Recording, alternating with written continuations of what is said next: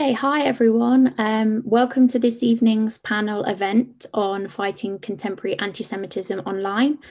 Thank you all so much for joining us and for giving up your evening. We really hope that this evening's discussion will be really thought-provoking and insightful for you. Just a bit of housekeeping before we start. We are recording the session, but we would stop the recording before the Q&A section just for sort of privacy reasons. So if you do have a question at the end when we sort of pause for a Q&A, if you either want to raise your hand and we will ask you to unmute yourself and ask your question, or if you're feeling a bit more shy, you can pop your question in the chat function. So to introduce myself, some of you may know me. If you don't, I'm Evie. I'm an English student at UCL. I'm also a writer for Pi and their social media officer. But I guess more relevant to tonight's context, I am an ambassador for the Holocaust Educational Trust. And I am also joined by two fellow wonderful ambassadors, Billy and Alfie, and they are going to help me form the basis of tonight's discussion. So to just briefly outline the sort of things that we're going to discuss this evening, a good chunk of our time is going to be spent talking to you all about our experiences of being ambassadors for the Holocaust Educational Trust, or HET, which we're probably going to refer to them a lot as for this session, so just for you to know that. Examples of the sorts of work we do, the kinds of projects we do, and then leading on from that, sort of our experiences of tackling anti-Semitism on social media platforms in particular, and also thinking about the way it's presented in the news. And then finally, just touching a little bit on survivor testimony, because this is a hugely important thing to our work and to the work at HET. And I think in the current context of, everything being online, we've kind of realised the incredible nature of our survivors and the way that they've adapted so incredibly to the current climate. So I think that's definitely worth touching on. And then we're going to have some time for questions. So if you do think of any questions throughout the session, please feel free to pop them in the chat, or you can ask them at the end. So enough of me rambling. I will now let Billy and Alfie introduce themselves to you. So Billy, if you would like to start. Hi everyone, my name's Billy Sumner. I'm a civil servant and I work for the Department of Business, Energy and Industrial Strategy. Prior to that, I've also worked for an MP called Louise Ellman, who's a Labour Party MP, and she resigned just before the 2019 general election, citing anti-Semitism in the party is one of the main reasons why she left. Like Evie and Alfie, I'm an ambassador. I'm actually a regional ambassador for the London area. I've been that since 2019, and I've been an ambassador since 2013 when I did my Lessons for Auschwitz, which is a key component and project to becoming an ambassador for the Holocaust Educational Trust. Thanks. Thank you, Billy. And Alfie?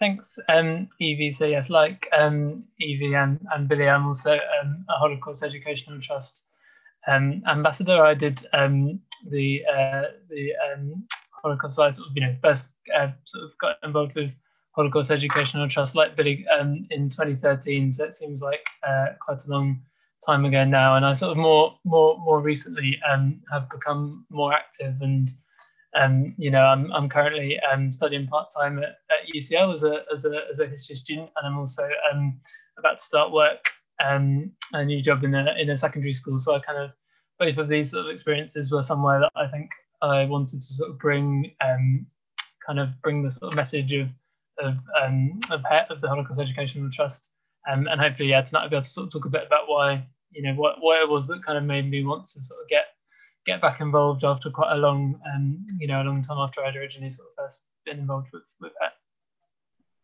Thank you, Alfie, and thank you so much to Billy and Alfie for joining us this evening. I am incredibly grateful to you, and I know that everyone else will be as well. So to kick off with sort of grounding, I guess, our roles as ambassadors, I thought we'd talk a little bit about the Lessons from Auschwitz project, which, like Billy mentioned, is the main sort of route into becoming an ambassador for the Trust. So to touch a little bit on LFA, so it's a 4-part programme, which you usually undertake in sixth form. So it involves sort of educational sessions, learning about pre-war Jewish life and the kind of events that preceded the Holocaust and the run-up to the Holocaust. And the main component of LFA is a visit to Auschwitz-Birkenau. And then after that, you are required to do a next steps project, which is essentially a project that you carry out, I guess kind of relaying the lessons that you personally have learnt through doing your Lessons from Auschwitz project. After completing your next steps, you then automatically become an ambassador for the trust. And then it's sort of up to you how much work you do for the trust. So like Alfie mentioned, you might take a bit of a time out, or like me, I kind of took a few months off to do my A-levels, because that was kind of all I was thinking about at that time. And then when I got to university, I kind of decided, right, I think this is a good time to really kind of invest myself in this work. So I wondered if, Billy, I could start with you to just sort of ask you what your motivations were for doing the Lessons from Auschwitz project and kind of where your interest in Holocaust education sort of first began. Yeah, sure. So I guess with Holocaust education, you know, as a kid, you grow up and you sort of, you know, get taught about it at school. I'd probably say I first sort of became consciously aware year 9, so about 13, 14, and then, you know, history has always been a subject I've been passionate about. I studied it at university. But yeah, I think just learning about it in school, and then I think around year 12, we had to do a project on the Holocaust and anti-Semitism across Europe. And fortunately, I was selected to do the Lessons from Auschwitz project, which gave me a really good sort of insight into anti-Semitism and how, you know, the Holocaust wasn't just a one-off event. There were events leading up to it. Anti-Semitism has been sort of riddled within society throughout history. It wasn't just a case of 5-6 years where it happened. You know, it's so much bigger. And I think that's part of, you know, what really made me understand it. And I think that's where I've been privileged enough. So the survivor I heard speak was a man called Ziggy Schiffer. And just hearing his story, and you know, I think prior to that I'd went on a school trip to Auschwitz, but actually hearing a Holocaust survivor in his words tell us about what happened to him. And you know, I think at that time he must have been in his mid-80s. I think he's in his 90s now. But you know, to be still getting up after what he's been through and telling his story, I think, you know, if that doesn't resonate with you, I don't know what will. And I think from that moment it sort of clicked with me a bit that you know, these problems in society, you know, 1945 was the end of the Second World War and the liberation of many concentration camps. And you know, it does, you know, anti-Semitism is something that still exists within society, and as well as other forms like Islamophobia, homophobia, sexism. And you know, I think we all have a responsibility in this call, and you know, to speak out against it. I think that's just somewhere I would, after hearing Ziggy Schiffer speak, it's something that really resonated with me. And it's something which I'm quite passionate about, and it's why I'm on the call here today. Thanks, Billy. Yeah, I too heard Ziggy speak at Lessons from Auschwitz, and honestly, it was a point in my life that just changed my outlook completely. I think, you know, Ziggy was himself in Auschwitz-Birkenau when he was really young, and yeah, his resilience, his determination, the fact that he was still stood for, you know, for an hour talking to young people who were clearly so invested in what he was saying. I just think he's absolutely incredible. And Ziggy's message as well is so sort of grounded in the present.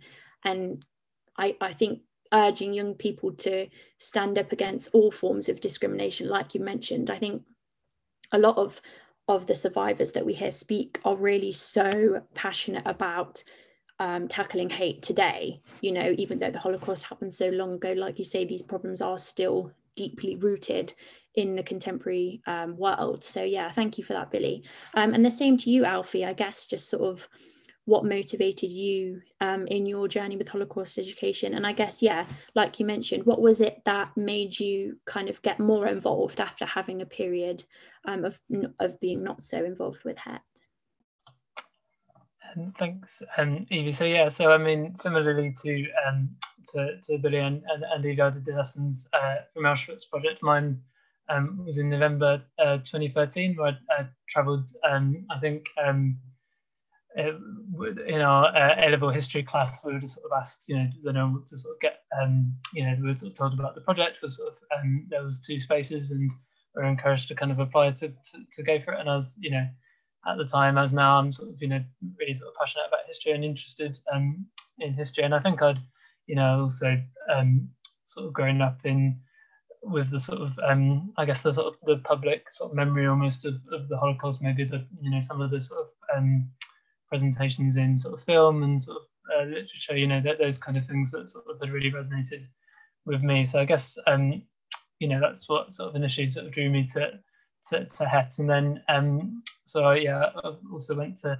Auschwitz-Birkenau, which was a very it was a very sort of eye-opening but also sort of surreal and difficult experience, I would say. I mean, particularly given there's something sort of about, I mean, Evie and Billy, I'm sure, had a sort of similar experience, but it's you sort of go very, very early in the morning, you sort of go and get a plane to Poland, and you're sort of there for a day, a sort of very sort of emotional day, and then you come back that same evening. And I don't think I've ever been quite so floored by a sort of single day as I was then. But and as Evie and Billy said, really sort of listening to a survivor talk is, I think, probably the most important part of Het. And I listened to a talk by Kitty Hart-Moxon, who's another sort of survivor who had survived in Auschwitz for 2 years. And I mean, really sort of, again, just sort of echoing what the other guys have said, it's sort of if you have the opportunity to listen to a survivor speak, then I'd really, really encourage you to do so. I mean, you know, I'm sure we'll talk about this a bit later, but we're, you know, our sort of people, our generation, we're sort of, unfortunately, you know, we're going to be one of the last people who will be able to hear survivors, you know, 75 years or 76 years now since the liberation of Auschwitz, and, you know, the people our aging who survived that experience. So I would really encourage everyone to, you know, to make sure that you do that. But yeah, to sort of go on from that. So after I did the LFA, I did my next steps, which for me involved sort of writing an article about my experience, which got published in the, you know, local newspaper. So I sort of did that. I was sort of talking to my friends, talking to people, but then, you know, sort of like, I guess life got in the way. You know, you sort of know how it is. I guess I went off to university, and while I was still sort of interested in Het and in the work they were doing, and I sort of got the sort of was on their email list and was sort of checking out what they were doing. I think maybe the emails were sort of a small kind of like reminder of what I wasn't you know, actively involved, sort of, you know, just sort of be sort of seeing them and just been like, oh, I'm not quite sure I have the time. But I mean, I think this sort of, for me, this changed quite recently, really, probably sort of last summer, last sort of autumn time during the lockdown. And I just left sort of my full-time job to come to UCL and to study for my master's, and it kind of gave me a bit of a chance to sort of, you know, after sort of having done a sort of quite intense degree for 3 years and having worked in sort of quite intense full-time job for 2 years, I was sort of like, okay, now I can sort of reflect. And I sort of thought that, you know, I really did want to sort of be more actively involved in Het, and the main reason for that was anti-Semitism seemed like so much more in the public eye than I think it had done sort of previously. Now, I don't want to sort of you know, say that when I did the LFA in 2013, there was no such thing as anti-Semitism, which is, you know, obviously that's ridiculous. I think possibly I was in a different place in 2013, so I, you know, grew up in quite a fairly small town. I don't think I had, to my knowledge, met a Jewish person until you know, I went to university, so I wasn't really aware of anti-Semitism to that much. I sort of, you know, wasn't really that educated about it or knowledgeable about it. But then, you know, in the past few years, I think it's really become much more of an issue in terms of its sort of public profile, and I think unfortunately led to a rise in anti-Semitism. It's almost a vicious cycle. The more anti-Semitism is talked about in the media, and sometimes the more anti-Semitism that itself creates. So, you know, I mean, I guess that's really what sort of been motivated me to sort of get back involved, and, you know, sort of really sort of use sort of my sort of privileged position, as Billy said, as being someone who's completed the LFA to really sort of spread the message, you know, that anti-Semitism is unacceptable, and it's also, you know, unfortunately, it is rising again in society, as is other forms of discrimination. So, you know, we've all got a responsibility to do something about that, I think. Thanks, Alfie. And yeah, I definitely agree about what you were saying about visiting Auschwitz. Because I think, you can read about it, you can study it in history, but until you actually stand there and you kind of experience it, there's nothing quite like it. And it's quite a haunting feeling. And I think, what you said about you get up at like 5 a.m. to go and catch a plane, and you do it all in one day, and it's such a whirlwind. And for me, the effect of going didn't actually hit me until the day after. I remember sitting in a class at sixth form, and I just got hit by like a wave of sadness. And I just thought of, I think then, only then did I sort of realize the gravitas of what I'd experienced. And yeah, it was a really life-changing experience. And I think, like you say about hearing survivor testimony, I mean, I'm absolutely floored by the way that so many survivors, being in their late 80s, early 90s, have mastered Zoom and have been able to deliver so many sessions for us, giving their testimony to ambassadors, to schools, to colleges, to people in the workplace, to the government. I know that the Prime Minister actually heard a survivor speak via Zoom on Holocaust Memorial Day, and their adaptability and their commitment is just incredible. And I think, if they can give their testimony in such an unwavering way like they can, that it's so easy for us to kind of keep their message and promote that. And there are definitely there are recordings of survivor testimony on HET's website and their YouTube channel that have been done fairly recently with Holocaust Memorial Day. So if anyone in the audience is looking to hear survivor testimony, I would definitely recommend doing so. There are lots available now. Great, thank you guys. So I wondered if we could move on to talking a little bit about one of the projects that we've all been involved in, sort of to contextualize some of the work we do as ambassadors. So towards the end of 2020, Billy, Alfie and I undertook work on a report into anti-Semitism in football for Lord John Mann, who is the government's advisor on anti-Semitism. So a group of us ambassadors kind of embarked on a few months worth of research into lots of different European countries, including the UK, looking at examples of anti-Semitism in football, any ways that was rectified, any kind of good practice and punishments given, things like UEFA and the way that they've adopted IRA, which is the International Declaration of Anti-Semitism, the definition. And yeah, I wondered if we could talk a little bit about that, because I know for me personally, anti-Semitism in football was just not something I'd ever thought about. I think racism, in particularly towards Black players and players of colour, is quite prolific in the media. But anti-Semitism in football was something that I'd not really seen a lot about. So I wondered, I can pose this one to you, Billy. Was there anything in particular that struck you as surprising or shocking in the football report? And was there any kind of one example or piece of evidence that you really remember?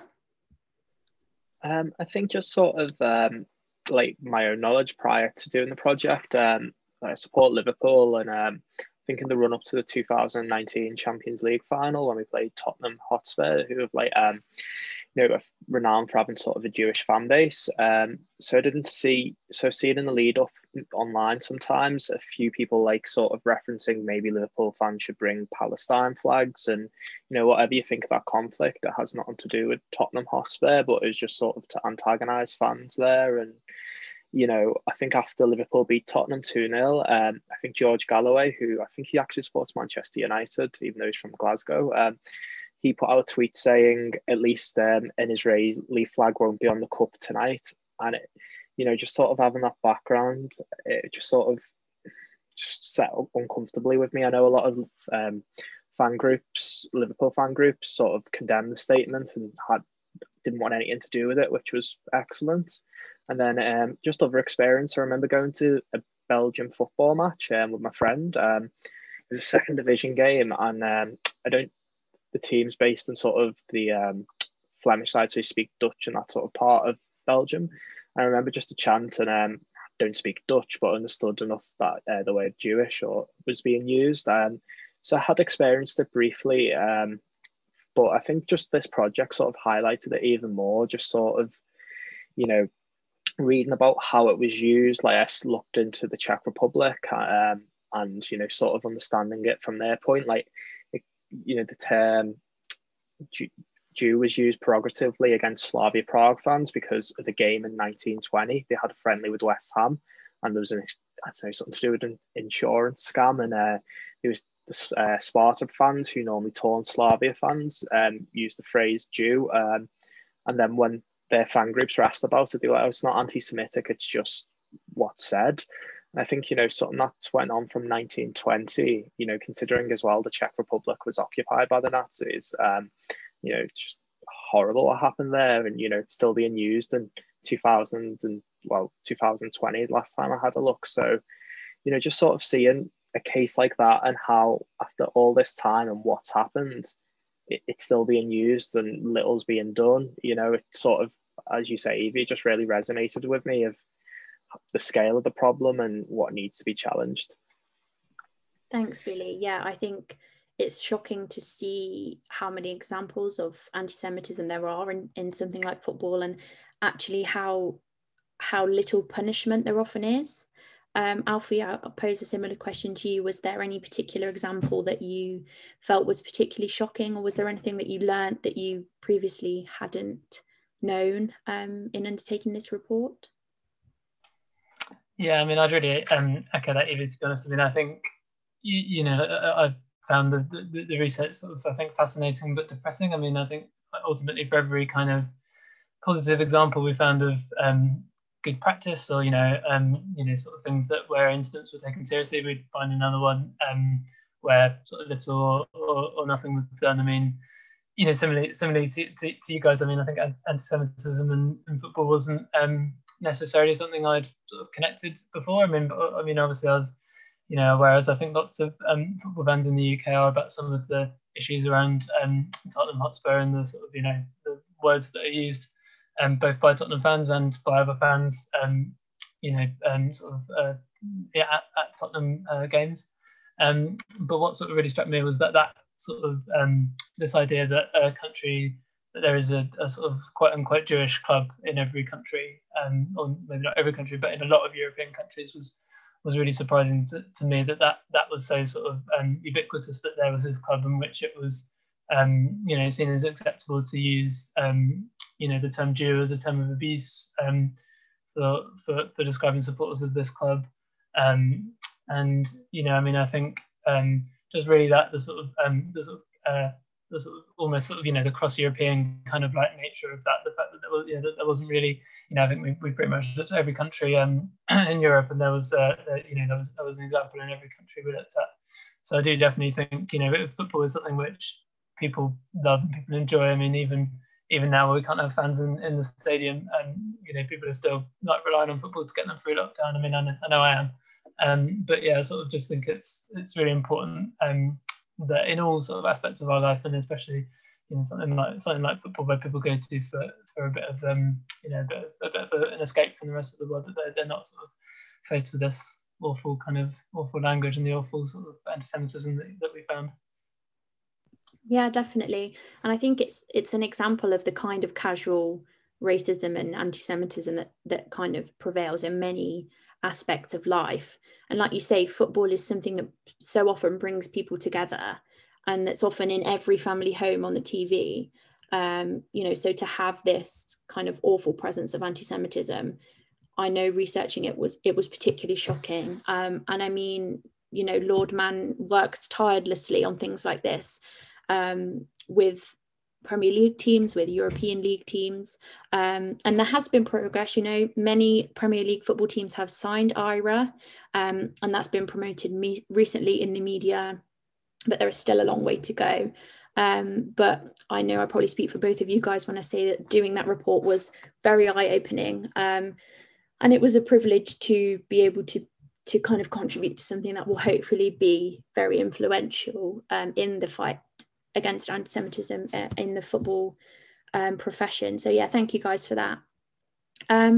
So that's just kind of one of the examples of the projects that we undertake. I mean, we get lots of incredible opportunities with HET to undertake projects in collaboration with them.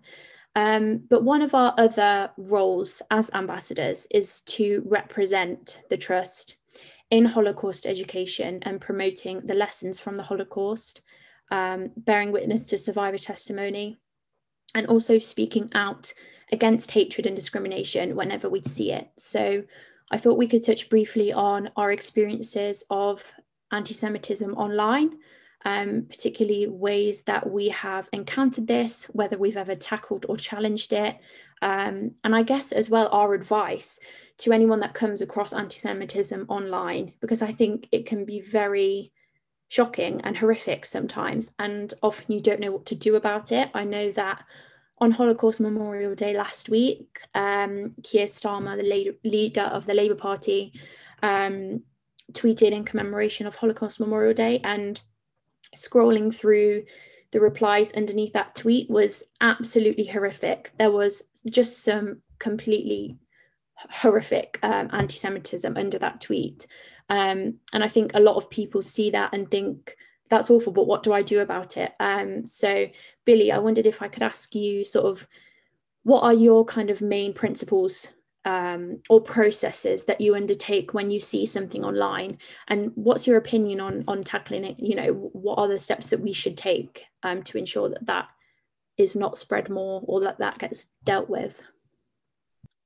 Yeah, I think first of all, just to state, for advice with people, the fact that you're attending this on a Monday evening, it shows that you care enough. So just thank you for attending. And, I think just for me, when I consider coming across it, I'd never go and search for anti-Semitism. I did actually a presentation and work for Holocaust Memorial Day. And it was actually on the same topic as we're discussing now, contemporary anti-Semitism. And it took me about 2 minutes to find a plethora of tweets, just, it's not even just awful stuff like about Nazis, Hitler was right, and mocking Anne Frank. It's out there. And I think recently Mark Zuckerberg and I forgot the name from Twitter, they've recently said they're going to come down on Holocaust denial, which is really good. I mean, it's a bit late, but at least something's getting done about it. Nevertheless, this still finds itself on Twitter. So I'd always say, like, I've had the experience when I've came across it, and I'd always recommend blocking it. So I'll just give you a quick example. So this is offline, but might be a good way in dealing with it online. So when I give my presentation and work about Holocaust Memorial Day, somebody messaged me from work, a colleague, bringing up the conflict going on in Palestine and Israel, and just asked me about that. And, I think the way I replied about that is just sort of saying, it's not really the time or place to bring this up or discuss it. There's merit in what you're saying, but it's got nothing to do with the Holocaust. And, it's partially anti-Semitic to bring it up in the first place, to sort of how you could get from that to that. But I'd say always try and view it in that way. If it's a friend or a person, who's put something which you might think isn't acceptable, and you could maybe talk them around, that's brilliant. I think, it's well worth going that route. If it's something where you think, okay, this person isn't being, intentionally anti-Semitic, or isn't a horrible person, just maybe a bit confused, or, and you think maybe I could correct them, then 100%, try and have a word in private or whatever. Whereas if it's just sort of blatant hate, where it's just clear anti-Semitism, this person, isn't going to react to anything you'd say. I don't know, maybe Evie and Alfie will disagree, but I think there's no point engaging. I think you pass the point, and if anything, you're just sort of flaring up, like, the way the world is at the moment. People kind of like that sort of got you, sort of, baited you into an argument. And I think the best approach in that case is just blocking and asking other people to block them. I would not engage in that. But again, I think, the fact that people have come to this meeting today, you obviously care, and, if you're at university or whatever, you should be really proud of yourselves. It's a lot more than I did it when I was at university. So just, yeah, you're making the right steps. And I think just be mindful, you know, assess if you can do anything in that situation, and if it's a bit beyond you, just block it. If you you know, report it to be blocked. Again, I've had problems, you know, with these tweets. When you block them, it takes weeks for anything to get done, but at least you can do something. Yeah, thank you, Billy. I think that's the difficult thing, unfortunately, about social media is once it's out there, it's out there. You know, it's very, very difficult to contain.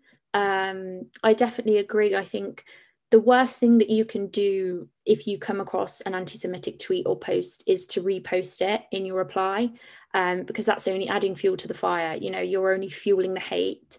And I think screenshotting the post is a different story. If you've got evidence of that, if you do decide to report it or block it or take it further, that's great.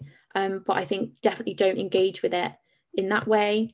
Yeah, I think reporting it as well, it's just doing your bit. You know, anything that you see, report it and make sure that you're kind of in that collective effort to have it taken down. But I think as well, you know, one of the most difficult things in challenging anti-Semitism is having those difficult conversations with people close to you. And I think this goes for any type of racism. The way in which racism manifests itself in daily life and in people's homes and in friendship groups.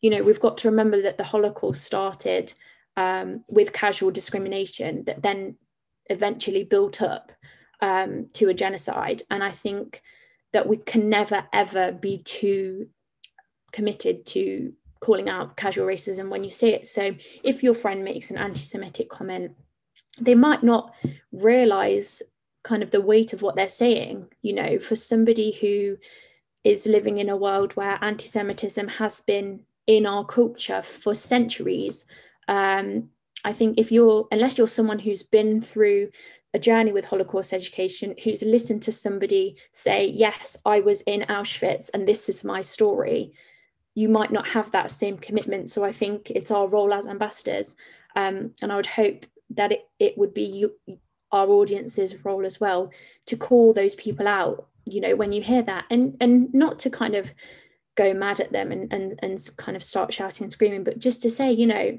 did you know that what you're saying is a misconception, or what you're saying is that can actually be really offensive, and no, that's not quite accurate because it happened like this. I think you can always beat someone with education, and you can beat them with kindness and tell them, look, what you're saying isn't quite right, but let me teach you what is. So I think, yeah, you're definitely right, Billy, in kind of having those conversations.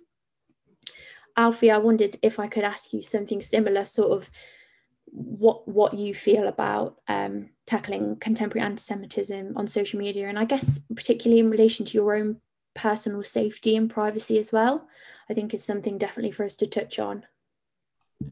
Yeah, definitely. I mean, I'd 100% kind of echo what both of you guys, Evie and Billy, what you've been saying. I mean, I think the point you made at the start, Billy, I don't think, you know, in this, we're not expecting, you know, it's not like, okay, you've now got to spend an hour every night searching anti-Semitic terms on social media and sort of tackling them. That's your job. Do you know what I mean? That's not, I think, what anyone's saying. And I think, Evie, as you say there, you know, like, I think, you know, it can be really sort of like difficult, can be really sort of mentally taxing, sort of like, you know, sort of like having to read this kind of like sort of hateful comments, like obviously, you know, particularly if you're from a Jewish background yourself, you know, obviously, like, you know, it can be sort of extremely sort of like hurtful and triggering to kind of like come across all this material. And also, you know, quite a lot of these people who might be making these comments are going to be you know, sort of, well, obviously they're going to be sort of nasty, sort of unpleasant people, but you really don't want to sort of put yourself in a position where, you know, that's kind of thing is going to be affecting you, because I would, you know, say it's really not worth it, and, you know, they sort of don't really deserve your attention. So I think, like, as Elliot, Billy and Evie were saying, sort of, you know, just if it's clear that they're sort of you know, putting some really sort of vile, like awful stuff on them, then just block and move on, and hopefully something will be done by the social media company. But what I would say as well, there, just to sort of add, is I don't think I think it doesn't always have to be kind of reactive. We don't always have to be reactive in our challenging anti-Semitism on social media. So we can also do things proactively. So say, for example, I don't know, you say you follow someone on Twitter or Instagram, who's sort of written sort of like a really sort of like what something you think is like a really sort of good kind of clear sort of debunking of some sort of common anti-Semitic myths. So, obviously particularly if they're a Jewish voice, so they're talking about anti-Semitism and how it affects them, and maybe, sort of trying to sort of like undermine some of the myths that you see so much on social media, then maybe share it, sort of send it to people if you think that they find it interesting. And just, I think we really need to, when we talk about challenging anti-Semitism online, I think we don't just mean, as I sort of said earlier, we don't just mean sort of going around sort of being the anti-Semitism police and sort of, tackling all these individual comments. We've sort of, your kind of like Facebook or your Instagram or your Twitter are like your own little bit of the internet. And if you can make your bit of the internet sort of a place where, Jewish voices are promoted and where sort of like, positive kind of like anti-Semitism messages are promoted, then I think, you could probably do a really good job in terms of, getting people's awareness up about this issue. So yeah, that's, I guess, the only thing I'd add. Thank you, Alfie. And yeah, you make an excellent point. I think, we can all do our bit to challenge anti-Semitism and be proactive in kind of sharing educational resources. Follow HET on Twitter. They are always tweeting all about their educational resources that are so brilliant. And if you can just do that little bit of educating as you go along, you can never underestimate the difference that you will make. So I think that's a really important point. We're going to move on to Q&A in just a moment, but to kind of close our discussion, I'd just like to ask both of you, sort of directing this, I guess, more to our audience today, what would be kind of the one piece of advice that you would say, that you would give to people in kind of keeping the memory of the Holocaust alive and educating people about contemporary anti-Semitism? What is the one thing that we as young people can do? Billy, can I go to you first, please? Yeah, sure. I think, just like I mentioned previously, the fact that you're here on a Monday evening, when I'm sure there's plenty of other things, even though with COVID restrictions, you could do, it's the fact you're here, that means a lot, listening to people's stories and why. I think that's key, just sort of learning as much as you can and just educating yourself. And I think that's the key thing, you educate yourself, you educate others. And I think, as Evie mentioned before, it's not a case of shouting at someone who might be a bit misguided or have an opinion which doesn't sit quite right. It's about sort of understanding why they have that view and going, well, actually, the reason is this reason. And honestly, if any of you ever have a chance to hear from a Holocaust survivor, please take it up. I mean, it's not, the talks normally last under an hour, and it's something that will never leave you. I've been in a fortunate position where over the past 8 years, I guess, I've heard several Holocaust survivors speak. And no matter what, none of the stories are the same, but each of them sort of have an effect on you that even today, back in 2013, I can still remember a lot of the things Ziggy Shipper said and quotes. And I think for me, hearing a Holocaust survivor speak is something that it won't leave you and it'll be with you for the rest of your life. And so again, just to summarize it, and I know it's not one piece, it's probably two pieces, but if you get the chance to hear from a Holocaust survivor, please take it. And the second one, just education. Learn as much as you can and help other people to understand why it is important.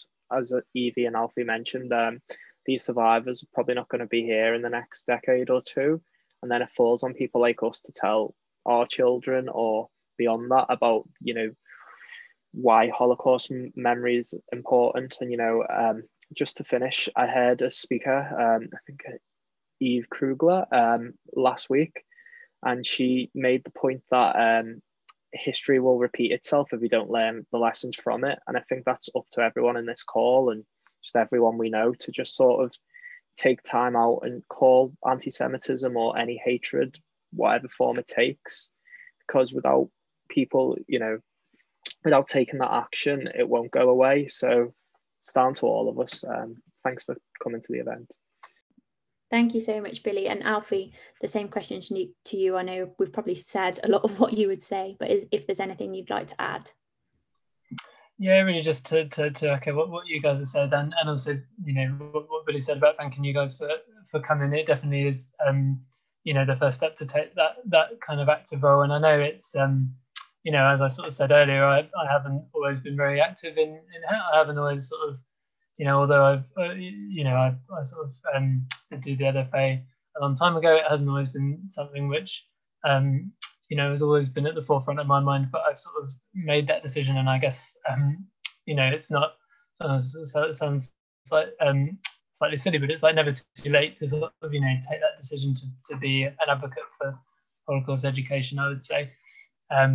So yeah, I mean, and, you know, obviously, really, I think the single most important thing, similarly to Billy, is to make sure that you know, you do try and hear a Holocaust survivor, because I do think that they're the single most kind of important part of Holocaust education, particularly in combating, you know, Holocaust denial and that kind of thing, that I sadly think is only going to increase. I think everything that we've seen in terms of the contemporary politics and the sort of the state of information and disinformation that we get at the moment with the internet and everything, I think that would suggest to me that Holocaust denial is going to become an increasingly important problem to tackle across the next few generations. And it's going to be down to, I think, increasingly it's going to be down to us, as in people who've heard Holocaust survivors rather than Holocaust survivors. And that's, I mean, sort of an event that Evie had hosted last week with John Dubai. I don't know, maybe some of you guys were there because it was for university students, but I think, you know, John has had like a sort of amazing life, and, you know, sort of done so much, you know, with his life after 1945, but he's sort of still, you know, is making that case, you know, for people to remember the Holocaust, remember what happens. I think, you know, we owe it to them to carry on. Definitely. Thank you, Alfie. Yeah, I mean, hearing from John Dubai last week, again, was just an incredible experience.